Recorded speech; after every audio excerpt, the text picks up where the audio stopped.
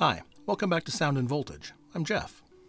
If you've watched many of my videos, you've probably heard me say about modular that it's all voltage, and since that's the case, I'm always excited to find new ways to mix, mingle, mash, and modify those signals.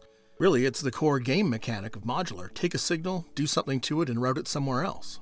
So today I'm going to look at one such module from a new manufacturer, Strata by Midcentury Modular. Strata does something interesting, and I've been really enjoying playing with it. So my video is going to break down like this. First, I'll describe the basic functioning of the module. Then I'm going to give some examples of how to use it for specific purposes. Then how to fit it into an entire patch. I'll talk about what it was like to build as a DIY project, and then wrap up. I'll get to that in just a moment, but first I want to be 100% transparent. This video isn't sponsored by Midcentury Modular, but they did contact me a couple months ago and asked if they could pay for me to make a video. That's not really what I do on this channel. Instead, I said I'd check out the module and make a video if I thought it was interesting. So they're not paying for this video, they didn't send me a completed unit, but what they did do is send me the PCBs and front panel for free. I built it myself with my own parts as sort of a beta builder for them. In the end, I don't really count that as paid advertisement since I put in a lot more of my own time and money. But if I didn't like Strata, I wouldn't be making this video. But I did like Strata, and I like the company, so here's a video. And as a humorous aside, longtime subscribers might know that the original name of my channel was MCPM, and that stood for Mid-Century Postmodern. So, of course, I'm going to be interested in anything by Midcentury Modular. And as an aside to that aside, another weird coincidence is with MCDM, the channel and company associated with Matt Colville, who makes outstanding videos about tabletop RPGs. And that guy is also into modular. Neat. I had no idea until I randomly watched one of his videos where he popped up a picture of a maths, and then at the end I saw MCDM as the logo, and it just blew my mind. Anyway, Midcentury came out of stealth mode not long ago as of this video, with some great utility modules, including Strata. They also have a clock divider and a triple slew limiter, and I might talk about those sometime soon. They all look pretty good, and I really appreciate that they have really reasonable prices, especially for the DIY version. The PCB panel sets are just $20, that's hard to beat. Also, I'm super impressed with the technical notes they provide with their modules. It goes through all the design thinking that went into creating the circuits, and for someone who's interested in understanding how these things really work, that's golden. So let's look at Strata and what it does. It's actually a bit hard to explain, and I had to work to come up with the right word for it, and in the end I went with sorting, but what does voltage sorting even mean? At first I was going to say voltage mangling, but that wasn't accurate because the inputs aren't really modified. Instead, it accepts 3 input signals, looks at them all at the same time, and then takes the highest of the 3 voltages, the lowest of the 3, and the one in the middle, and outputs them all separately. So in that sense, yeah, it's sorting the voltages high, medium, low, breaking up the signals not by time division or frequency, but just raw voltage level. I think the easiest way to understand it is just to draw it out.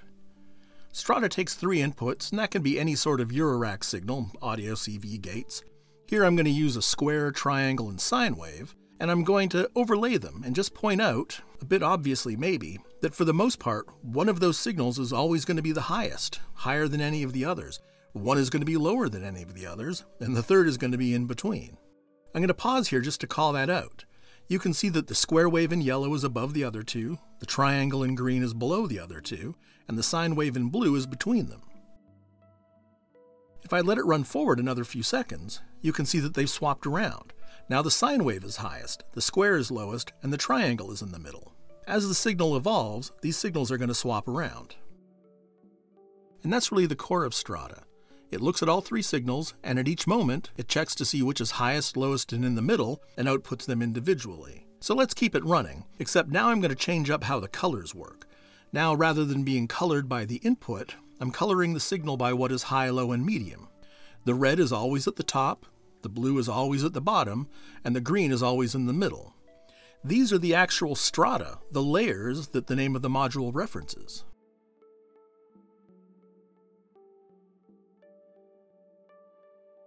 Now let's break up those 3 again to show them independently, and this is what Strata is going to output. It's important to note that, except in some cases with multiple high voltages, Strata isn't actually changing the input signals, it's just routing them to different outputs based on their relative strength. That's why I chose the word sorting for what Strata does. It's not modifying the signals, it's just reorganizing them continuously into high, mid, and low. And there's something kind of neat that happens with this too, and that gets into analog logic. I touched on this in my Maths 204 video, where, among other things, I explore the mysteries of the OR output. If you have a maths, or love somebody who does, you should check that out. So let's look at the minimum output first. We're just going to have two inputs coming in for this, and for reasons that are going to become clear in a moment, let's just deal with voltage levels of 0 volts or 1 volt. If both inputs are just 0 volts, then the minimum of 0 volts and 0 volts is going to be just 0 volts. Similarly, the minimum of 0 volts and 1 volt, the minimum is 0. The only way to have an output greater than 0 is if both inputs are greater than 0. Now, if we just get rid of the volts part, we're left with the classic truth table for an AND gate. It's true only if A and B are true. Everything else is false. So let's look at the maximum output now and run through the same options. If the two inputs are both 0 volts, well, then the maximum of 0 and 0 is going to be 0. But if we have one input that's 0 and another which is 1 volt, the maximum of 0 and 1 is going to be 1 volt. And of course, if both inputs are 1 volt, then the max is going to be 1 volt. So again, let's get rid of volts from the chart, and we're left with the truth table for OR. The output is true if A or B is true. So that's a different way of thinking about what Strata does. It gives us analog versions of the AND and OR gates. And with those, we can do something fun with binary on-off signals, like gates. I have Pam set up here, just dialed into some random divisions, and I'll bring them into the mix one at a time. You can see I've got the two Mordax datas here. The one on the left is going to show the original signals, the gates coming in. The one on the right is going to show them after they go through Strata. So when you just have a single gate going in, Strata is just going to duplicate that on the max output. After all, when it goes high, that is going to be the maximum of anything coming in, so that's what it outputs. Things get more interesting when you add a second clock.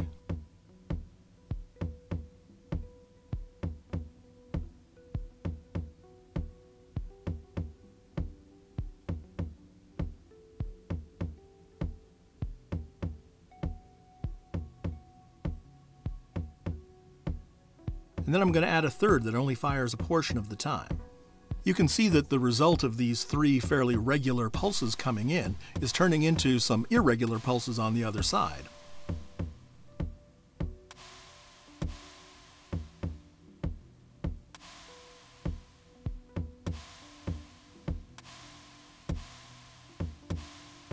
One thing that I didn't talk about is that the inputs are normaled, one to each of +5, 0, and -5 volts.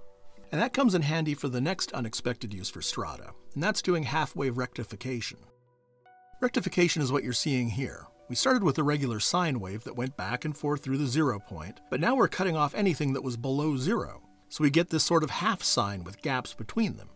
What's happening is that middle input is normal to 0 volts. So now, when the sine wave is above 0, that's the maximum value, so that's what gets output. But once the sine wave goes negative, now 0 is the largest value, and that's what gets output. So here's an interesting question. What do you think is coming out of the middle output? If you guessed it was going to be the other half of the sine wave, congratulations. I think people may have imagined that that would come out of the minimum output, except the mid output is normal to 0 volts, and the minimum output is normal to -5 volts. Anything higher than 0 volts is going to come out of the max, and since we never output anything less than -5, that minimum is going to stay at -5.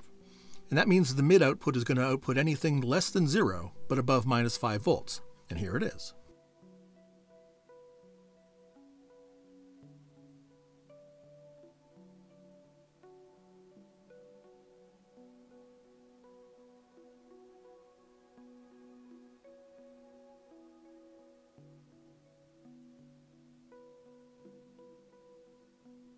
But bringing in a little bit of outside kit, we can take it a step further. Take any module that's going to function as an attenuverter, and let's invert that negative signal coming out of the mid output and run it back into Strata again. Now we've effectively taken the absolute value of the waveform coming in, with all of the negatives turned back into positives. This is cool for a few reasons. Back when I was getting into modular, I picked up a 4ms VCA matrix, which I thought would pair nicely with triple sloths, as a way to slowly have ambient sounds mix and mingle over time. What I discovered, though, was that things would just go silent a lot of the time, and that's because the sloth output had gone negative, and a negative voltage doesn't really mean anything to a VCA. In effect, I was half-wave rectifying the output of the sloth, and everything negative was just treated as 0. What I really needed to do was full wave rectify the sloth outputs to keep them all positive at all times.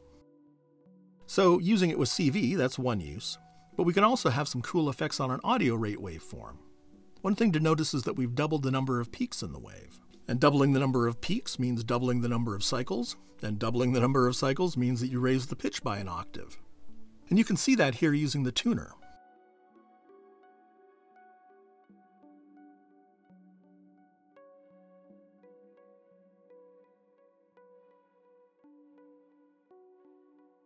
And switching over to the spectrum display, you can see how the peak frequency is doubled. And that's what we'd expect, but also notice how we have these harmonics at the original frequency below and above by a couple octaves as well. That's because it's no longer a pure sine wave. And that's something I think is really cool about this, that we can take the simplest waveform and turn it into something more rich with what is, mathematically at least, a simple transformation. This might make for an interesting use for a matrix mixer.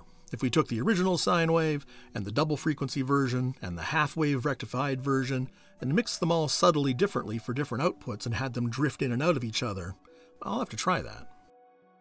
Another thing to mention quickly is its use as a distortion effect. If you just run a couple of audio rate signals into it, it's no surprise that they're going to interfere with each other, and that can produce some really nice crunchiness. So those are some specific use cases for Strata. But where I think modules like this really come into their own is when you have them doing multiple things at different places in the patch.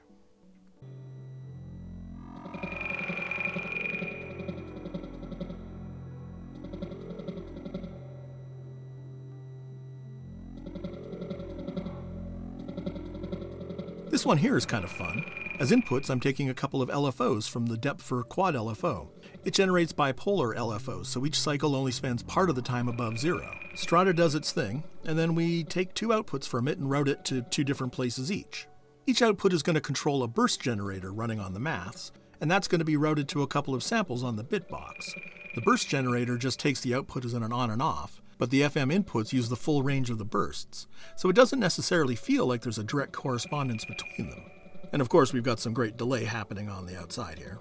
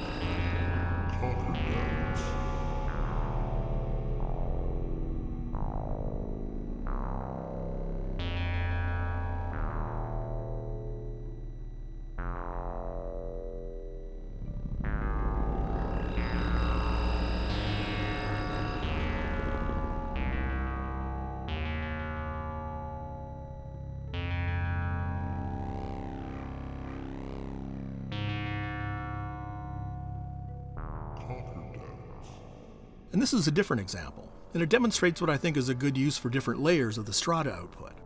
The inputs onto the Strata are two of the bipolar outputs from the Deptfer again, and a unipolar output from the maths. And I've got two VCOs here, and I've got them tuned together to start. The first is the 4MS ensemble oscillator, which is going to retain a fixed root pitch, and it's going to open up in fifths and octaves, and that's going to play nicely with the scale that I have set up on the quantizer. The other VCO is the Deptfer mini synth voice, and I have the output of the quantizer going into the pitch input on that. So Strata is controlling the pitch of that bass on the Deptfer mini voice, as well as the oscillator spread and FM parameters on the ensemble oscillator. Maths is acting as a clock for the bass, as well as to occasionally play a little sample on the bit box, because why not? Okay, so that's the basic operation of Strata, and I really wanted to talk just a little bit about the experience of building it, since I've been touching on DIY topics lately. I really quite enjoyed it. The boards are nicely laid out, the parts are really standard and easy to obtain. I think it took about 4 hours to build, but that included time for me to record the process and everything. It would have gone faster. Certainly I think it's doable in an afternoon, even for a relatively novice builder. And I also want to call out, again, just the transparency that Midcentury has with its design. I've really learned quite a bit about reading through his design thoughts, and if you were wanting to start your own circuits, you could do much, much worse than to study what he's done. Really, there was only one small problem in building it, and that's that the LEDs that I used needed a different value of resistor, So there was a bit of desoldering and resoldering to be done, but that's hardly their fault. In terms of design, I think the only issue that I would raise is that putting it all into 4 HP made the PCBs a bit cramped and took away some of the room for additional standoffs that would have made the boards and faceplate a little bit more rigid. Also, I would have preferred to have seen this in 6 HP with a bit of room to move, and stabilizing things would be nice. Maybe also add attenuverters to the outputs. That would have opened up some nice self-patching opportunities and would have saved me using external attenuverting basically all the time. But that's just totally me.